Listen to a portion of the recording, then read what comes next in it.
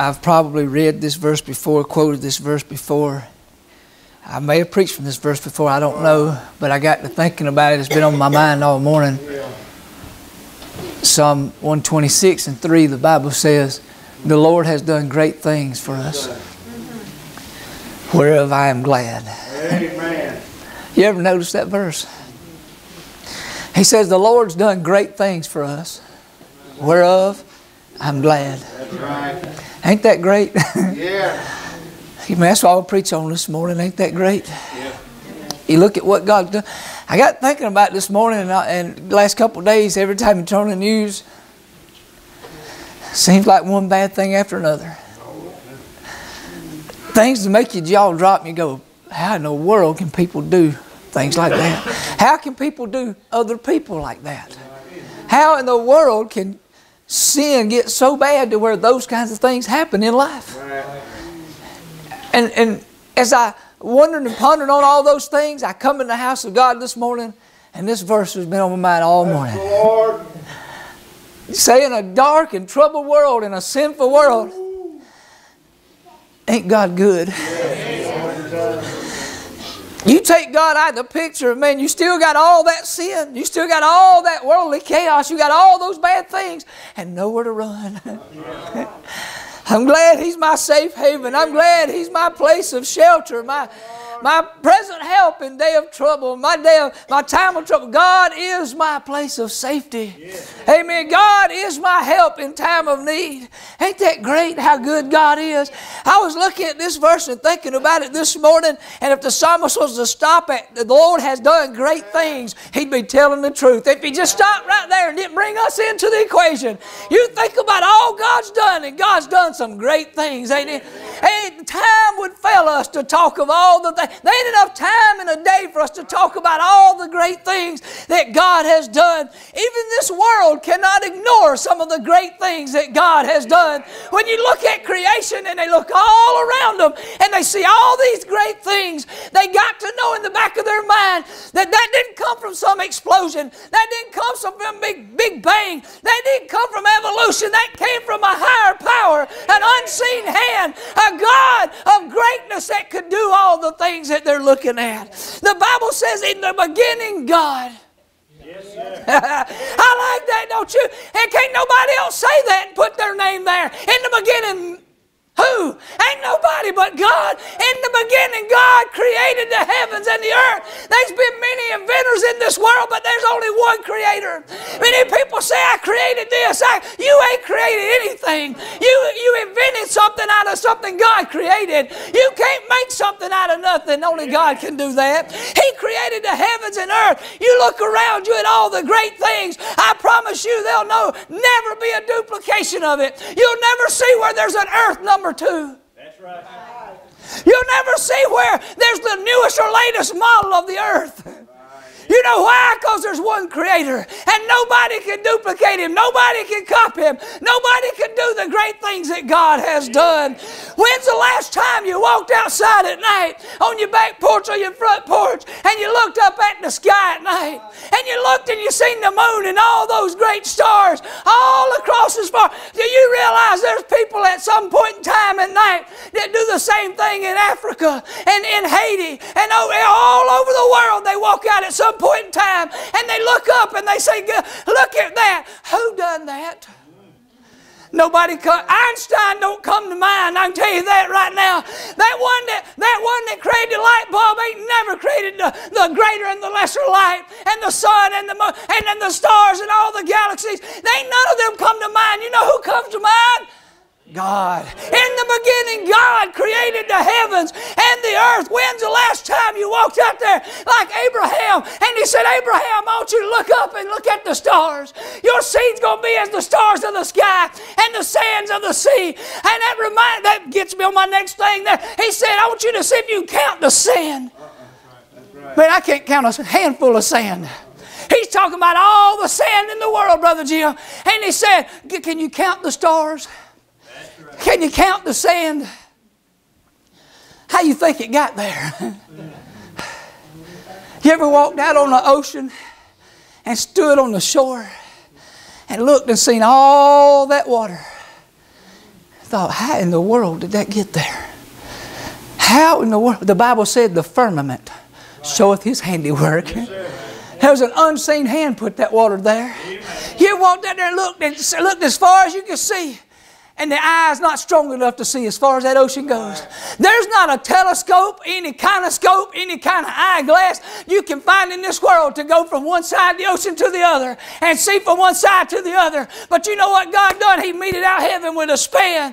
He measured the dust of the earth. He measured in a little measure, the Bible said, in the palm of His hand. God's done all that. Have you ever walked outside and looked at the stars, walked out on the ocean and looked across the ocean and said, look at that. Ain't that great? What in the world? How did that happen? I'll tell you how that happened. Because there's a God in heaven, and He's a great God, and the Bible said He's done great things, the psalmist said. God's done great things. When's the last time you walked up to the top of a mountain? You rode up to the top of a mountain. Nobody walked up there. When's the last time you rode up to the top of a mountain and you got on the peak of it and you looked out at all God's creation and said, boy, ain't that beautiful?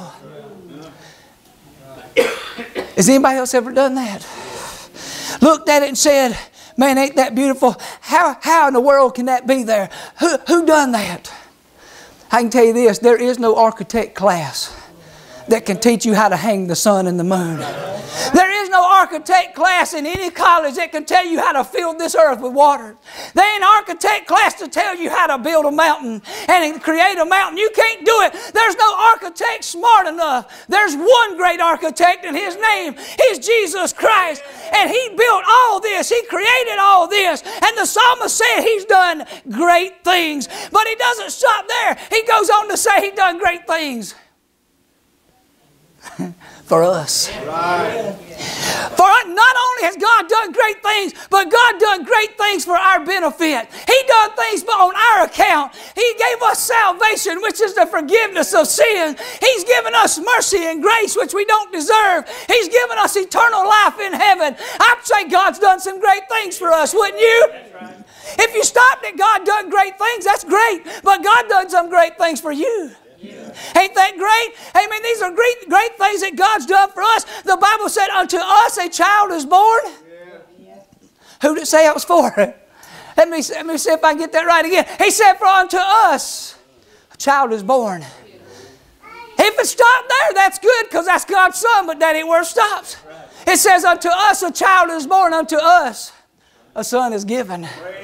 On Calvary's cross. Unto us a child is born, unto us a son is given. God's done these great things for us. He said, if I go away, I will prepare a place for the angels. No, He said, if I go away, I will prepare a place for Wayne and for you. Ain't that great? The Creator of all the world, all the earth, God has prepared a place in heaven for us. How do we know that? Because God moved upon, the Spirit of God moved upon holy men, and they wrote it down as the Holy Ghost came upon them, and they wrote it down, and because of that, guess what God done? God preserved a book for us to know it all. God preserved a book. Do you know, Brother Charles, I read in the Old Testament where they was writing on the scrolls, they was writing down and recording the Word of God. Brother Tony, you probably remember reading this over in the Old Testament, and a man took a penknife and cut it in half and threw it in the fire. You tell me how we got it. I'll tell you how God preserved it. How did God? I'm telling you, He's walked through the fire. He's been in the fire, and He can get that out of the fire. Amen. Some people say, what if I'm cremated and thrown in the ocean? How can my body be raised? I'll tell you what, if He scooped up dust and it didn't have any life in it, and He breathed the breath of life into it, and He made you out of dust, I promise you He can gather you from one end of the world to the other and resurrect your body. Amen. He created the water, they're going to throw it in. He knows where it's at. Amen. He filled the oceans full. He hung the moon and the stars. You can't ever say God ain't never done nothing for you. God hung the moon and the stars for you. God gave us water across this great land. I think that's pretty good, don't you? Amen. The only way for us to have the whole Word of God is for God to preserve it.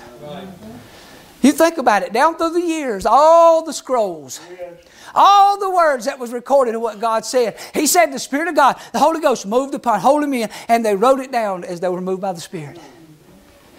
Now, how in the world are you going to get all this together? The Bible teaches us, this is in the book of Psalms, that God preserved it. God kept it so that you can have that. There's no other explanation for it, really. How in the world we got the complete Word of God? But I'll tell you how we got the complete Word of God. By the same hand that hung that moon. The same one that filled that water with earth. The same one. But I want you to think about these three things that I mentioned to start with about God being great and some great things He's done. And God creating all these things for our benefit. I want you to think about it, the sun and the moon. The Bible calls them the greater light and the lesser light. They're for us day and night. You realize that? It's for us. For day and night. Do you realize if there was no life here on this earth, there'd be no need for the sun and the moon? If nothing was alive here, there'd be no need for the sun and the moon. Listen, these oceans that I'm talking about, do you know who put them here? God put them here. The water that God put here. Do you know why they're here? Why is the oceans here? Because I don't know if you know this or not, there's a lot of things you can live without, but you can't live without water. Amen. So God put the sun and the moon here for us. And God put the oceans here and all the water here. Why? For us. I told you, psalmist said God's done some great things, but He didn't stop there. Those great things God done, He done for us. Now some of y'all sitting there saying, preacher, you got my attention on the sun and the moon. I can see that. And you got my attention on the water. I can see where we need that. But a vacation to the mountains every year, they don't count as something spiritual God done for me. No, you're right, but that ain't what God done for you. But if God did not create the mountains, there would not be a hill called Calvary. Amen. Where God put His Son on a hill called Calvary and hung between heaven and earth and died on an old rugged cross so that you could go to heaven when this life's over. You can be forgiven of your sin. It's because of the blood that He shed on that mountain that day that you get to go to heaven when this life's over. Don't tell me God ain't never done anything for you. If we stopped at the sun and the moon, He done it for you. If you stop at the oceans, God done it for you. If you stop at the mountains that God created, He done it for you. Because He knew one day there'd be one specific mountain and His Son would hang on that cross and die for you and for me. Ain't that great that God thought enough of you and loved you enough to create that mountain, knowing that that's where He would hang His own Son?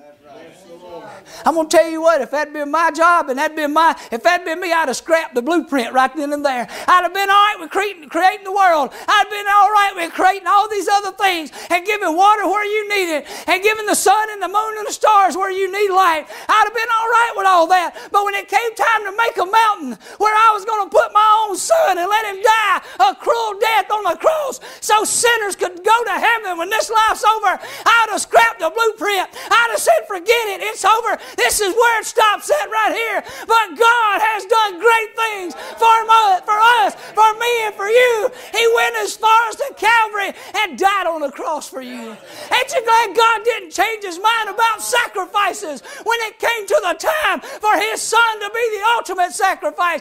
Do you know God?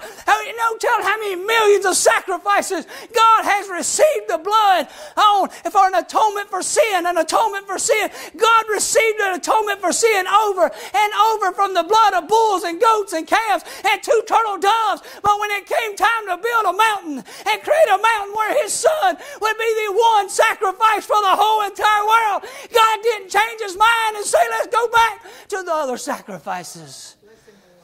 I'm glad I don't have to come with a goat. I'm glad I don't have to bring an animal. I'm glad I don't have to bring a sacrifice. I don't have to bring anything. I have to bring myself unto God and come just as I am and believe that God paid the ultimate sacrifice on Calvary's hill. I'm telling you, God's done great things for us.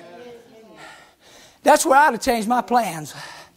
When it had been said, all right, now's the time to put Levi up there so all the rest of this crowd in the world, so Osama bin Laden can have a chance to go to heaven. I'd say you need to tear that one up. You need to scratch that book. Let's start over with another one. But we got the complete Word of God. And in there we find out the story where God so loved the world that He gave His only. Not just a Son, not an angel, not a spirit. God gave His only begotten Son, that whosoever believeth Him should not perish but have everlasting life. I don't know about you, but I think that's pretty great. I think ain't that great? That's great that God has done these things for us.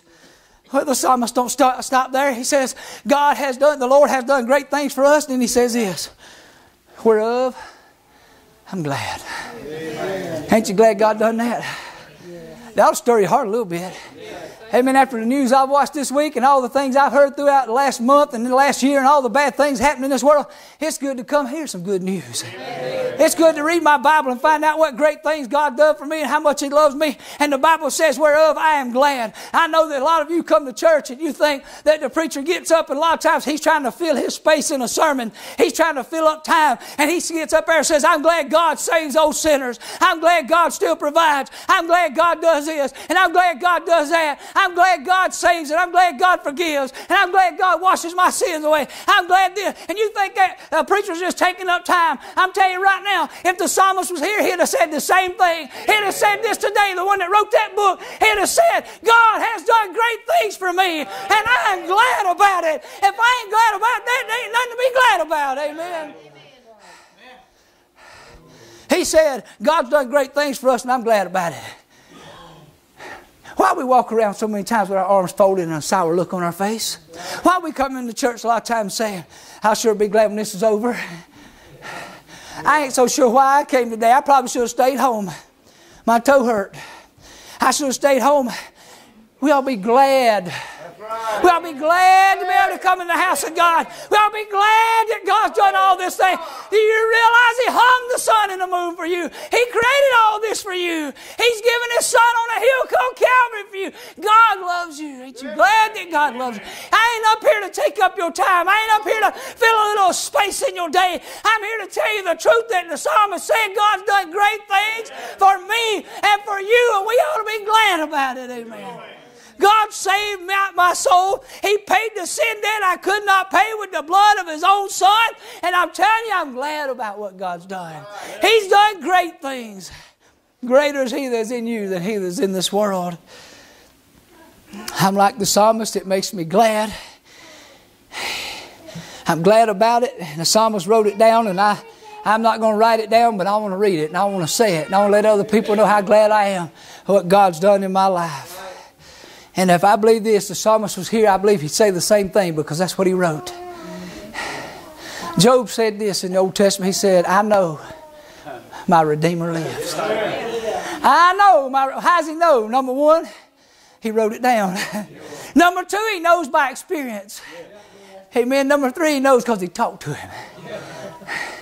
I know a Redeemer lives. It was a personal thing to Job. He said, I know my Redeemer lives. He ain't just Job's Redeemer. He ain't just my Redeemer. He's your Redeemer. I know my Redeemer lives. He's my Redeemer. It's a personal thing. God's done great things, but He didn't only do it for this world. He done it for us. He done it for you and for me. And this world cannot look around and see all that God's done, all the great things God's done, and ignore it. They might deny it, but they can't ignore it. They can't look out there and say, there's no ocean. They can't look up at night and say, there's no stars up there. They can't look around and say, there ain't no mountain right there. They can deny it, but they can't ignore it. Even this world knows God has done great things. But I go a little deeper than that. I know God's done great things for me. All that He done, I just said, is for me.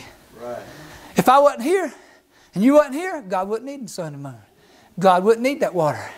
And God wouldn't need that mountain. But God did put it here for a reason. And it was all because of you. And all because of me. I'm going to say this and I'm done. You say, preacher, I already know all this. I read it in that book. I already know all this. It's been preached to me before. But you know there's a scripture over in Samuel that says this. Samuel was talking to God's people. They was talking about Samuel intervening for them and talking to God for them. And Samuel said this, you ought to consider what great things God's done for you. It's in there. You can go find it. Get your concordance. Go look it up. I can't tell you where. I know what side of the page it's on. It's over in Samuel on the left side, top side of my page. It says this. You need to consider. You say, preacher, I already know that. You need to consider what great things God's done for you. Think about it. He says consider. That means you need to think about it. You need to consider. We consider how much it's going to cost us before we take out a loan. We take in consideration how long we're going to be with a person before we marry them.